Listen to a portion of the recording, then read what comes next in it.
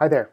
In this video, we are going to talk about a very ubiquitous command called cat, which stands for concatenate, and it allows you to quickly look at a file that's on your system and print it to the screen. And that's really all it does. It's actually called concatenate because if you use the command on multiple files, it prints one after the other, and puts them all together into one long list of files.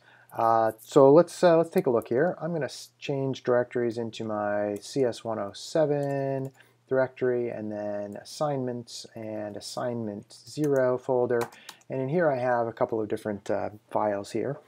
And in fact, let's actually do the long list of the files. So I've got a hello C file, which is just a C program. I've got a hello binary file, which is your program once it's been compiled, and I've got some other types of files as well. So if I type cat and then hello.c, it actually just prints to the screen. And that's really the extent of the command. You can actually type hello.c followed by readme.txt, and it will print both of them out there, and the readme happens to have lots of text in it. So that's really about it.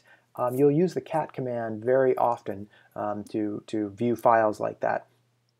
You can't do, well, if you type cat inner folder, it will say it's a directory. So that's not, you can't cat a directory because it doesn't make any sense. You can actually, you could cat hello, which is the binary file. You don't actually want to do this. Watch what happens when I do this, right? It's garbage. And in my headset right now, I'm getting lots of like beeps and things because nothing's actually there. That's your compiled program, and so that doesn't actually make sense to cat that. But if you cat regular old text files, you can do that. Another command that's very similar in the sense of viewing a file is called less. There's another one called more, but less is the one I like to use.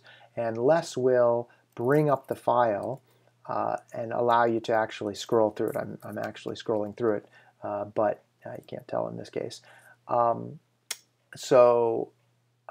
can do that, and then it's quit. It's more or less the, no pun intended, using the same interface as the man command.